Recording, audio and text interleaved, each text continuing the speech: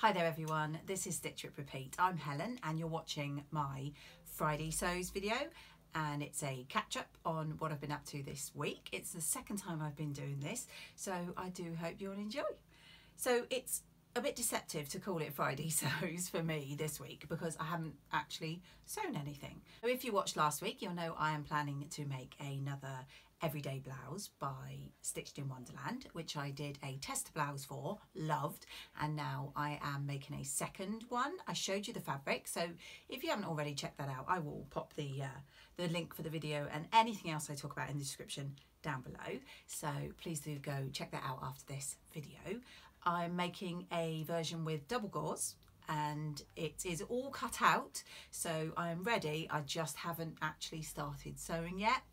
Similarly with the two fabrics I showed you for my toaster sweaters that I'm hoping to make, I've washed them because we had a lovely sunny day the other day, and I don't know about you, but I do like to wash and dry on the line if I can, if ever possible, because I seem to tumble dry most of the time. So I got those fabrics out and washed them, so they are ready. I just need to get a time to cut the patterns out, and then I will probably sit and hopefully, because they're similar colours, sew the three of them up at the same time. Bit of bulk sewing, so hopefully that will be coming up soon. So this week really, as I say, no sewing, but lots of sewing related stuff. So firstly, I wanted to do this one, which is a review. Well, not really a review, just a shout out really, for a pattern company, and a lot of you may already know it. A few other vloggers use them. I've used them ever since they launched their website, which I think was around October last year. It may have been earlier. Anyway, it's a company called Fabuloso, and I love the fact that two things. Their paper is in between a Big Four tissue pattern and some of the Independence paper, like proper sort of printing paper. It's in between, so it's not as light and therefore flimsy as like the Big Four, but it's not as big and bulky as the trying to fold up the printing type paper. So it's a lovely pattern type paper.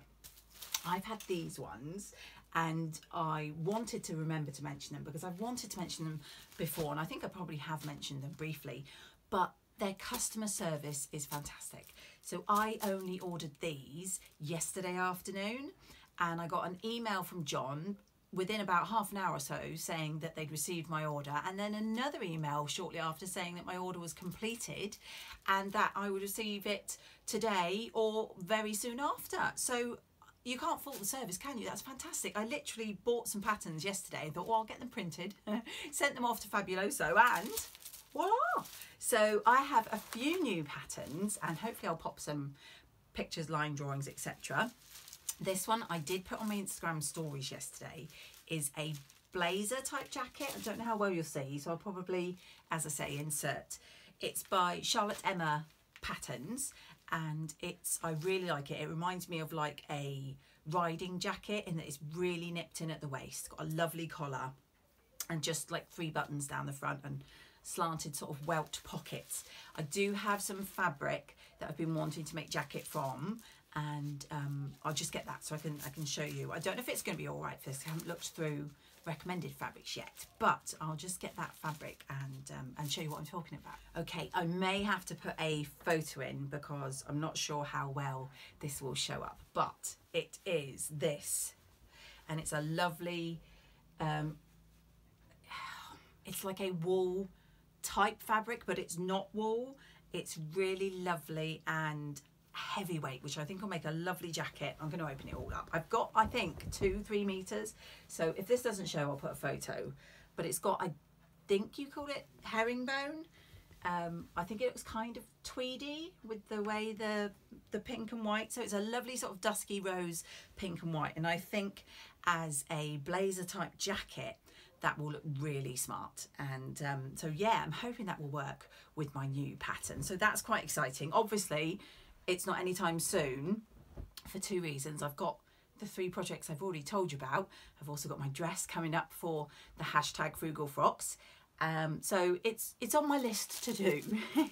And the other patterns that I printed out yesterday are both from Pattern Union. I think she had a sale on, and I'll have to say down below, I'm fairly certain she had a sale on, and that's why I had a browse. I got a t-shirt called the Eva Tee. As I say, hopefully I'll insert a photo. So I've got that one printed out. And I've got a skirt, which I think I recall the lovely Michelle from Sewing Bunny. I think she made the skirt up from, I think she made it from a double gauze from the Sew Hayley Jane.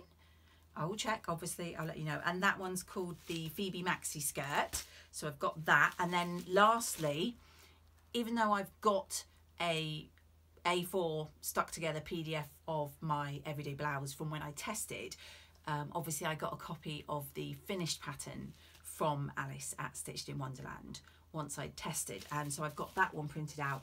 That was fantastic. As I say, only ordered yesterday, received them today. The other thing I mentioned, I think, in my Friday sews last week was that I'd had a little bit of a tidy round in my sewing room, which, as you'll recall, meant I couldn't find anything. I found all the patterns since I recorded that, but I couldn't find them at the time. What I did find, however, and I'm hoping I haven't missed the boat timescale wise, was this amazing raincoat type fabric. So it's waterproof, and I think I got it from Like So Amazing. I'll double check and let you know, but obviously it's got this fabulous design of all these ladies with their umbrellas, and I bought this originally to make a raincoat for my daughter. That's why I'm saying I hope I haven't missed the boat, because we've had some gorgeous sunny days, but it is Britain, so you need a raincoat pretty much all year round. So I found that again. It's like, you know, it's like when you move house and you unpack your boxes at the other end when you've moved in, and you suddenly find all these things again. It's like Christmas. That's what it was like when I found this. And the plan was, and I apologise, I cannot remember where I got this, to line it with this gorgeous, I don't know how well it will show up, fleecy, warm grey as a lining. So it'll be a lovely and warm wet weather coat for my daughter. So the pattern I've got for this is the Buddy Buddy jacket by Purpurita, and the only issue I'm thinking at the moment is it goes, I believe, only up to a year 10. Now my daughter will be 10 in July, but over the last few months she seems to have shot up, so I may not go with that in the end, in which case I'm thinking of going for the truffle coat. And that's because I've seen the lovely Liz at The Baker That Sews, and she's made the truffle coat, I think quite a few times. She's made them for her 2 daughters and for herself, and she did recommend it to me when I asked people. So if I don't do the Buddy Buddy jacket, then I will probably do the truffle coat. So again, that will be at some point when I do the jacket. So yet more things to add to my list of things to do. Thankfully, the UK have now come up with a date for the children to return to school, so I've only got 1 more week with them home and the homeschooling going on. So I'm hoping when they go back at the beginning of March that my sewing will pick up. There's no guarantee it will, but you know, I'll have more time theoretically to crack on with some of my projects. In the meantime, as I said, do have some fabrics. If you saw my Instagram at the beginning of the year, one of my resolutions for this year was to try and use fabrics from my stash a lot more than buying pretties when I see them. I've failed miserably. I've already bought lots of fabric this year and we're only in February. But these were mostly from last year, and I just think I haven't shared them. I might well have shared them on Instagram when I got them, but I'm pretty sure I haven't shared them with you guys on YouTube. So they're in no particular order. However, this first one is the most recent, and this is a lovely rib knit, and I just love the colours in this. And I've got a feeling the lovely Tamlyn from Sewn on the Tyne had this as well from the rag shop, and it's this gorgeous rib knit here. And oh yeah, well, as you know, blue is my favourite colour. So I have never made the Agnes top from Tilly and the Buttons. I know, I can't believe it either. I've had the pattern for forever, but I'm thinking that that will make a really nice Agnes top. So I did get myself a couple of meters of that. And last year, also from the rag shop, after seeing a few people use this gorgeous viscose jersey, I bought this bundle. So it is the softest, most gorgeous fabric, I think, for tops, and I bought 4 different colours, as you can see. I want to make the boxy top, I think it is. I can't remember the name. Oh, I will have to put it here. It escapes me. But I've got the boxy top, which I've seen Sew What If I Sew, and she's made it, I'm fairly certain, in this rust coloured viscose jersey, and I'm basically planning to do the same, but definitely some t-shirts in these gorgeous colours. So I got, I think, 1.5 meters of each one of those, so I can sew up some tops in these lovely viscose jerseys. Now, some of you may already know or purchase from a company called Wattle and Slate. They started last year with pre-orders, so they have a round and they put up, I don't know, between sort of, I think it's about 8 different fabric lines that they've come up with, and then you pre-order, and then obviously when they come in, you get your order. So I cannot remember which rounds I bought which ones from, but this is for my daughter who loves foxes. I think I'm terrible with fabric types. I think I got a bamboo jersey, but it's this gorgeous fox fabric, and she is going to love that. I'm not totally sure what we're making with it yet, but we're just doing the roundup of fabrics I've bought, and if I have plans for them, great. If not, they will just be added to my stash. So I got foxes. I got this gorgeous, I call it an animal print. I don't know what you think, and it's in this lovely blue, and these are very gold, the flecks in the middle, and I'm thinking of making myself some sort of loungewear with that. Not totally sure what yet. I also got oh, I can't remember, I think this might be the first one I got, and this is, oh sorry, again I can't remember exactly what type. I think it's like a French terry. I can't remember the names of any of these, aren't I terrible? But it's got this gorgeous blue and sort of snowflake design going on. So I have that one, and then my last one is this gorgeous with these gold fleck sort of leaves, and the, again, lovely greens and blues, and yeah, I do love Wattle and Slate. If you haven't heard of them or you haven't ordered from them, do go check them out. Their pre-orders are gorgeous, and I don't do a lot of working out. However, my plan is to use some of their Athleisure, I think it's called, athletic wear, because yeah, they do it in these stunning designs. So when I do ever get back to working out, I want to make some really nice green style leggings with them. So just a couple more for my Friday sews, guys, because I want to actually get this uploaded today, because it is Friday. It is 4:30, so fingers crossed. This one was from Felicity Fabrics.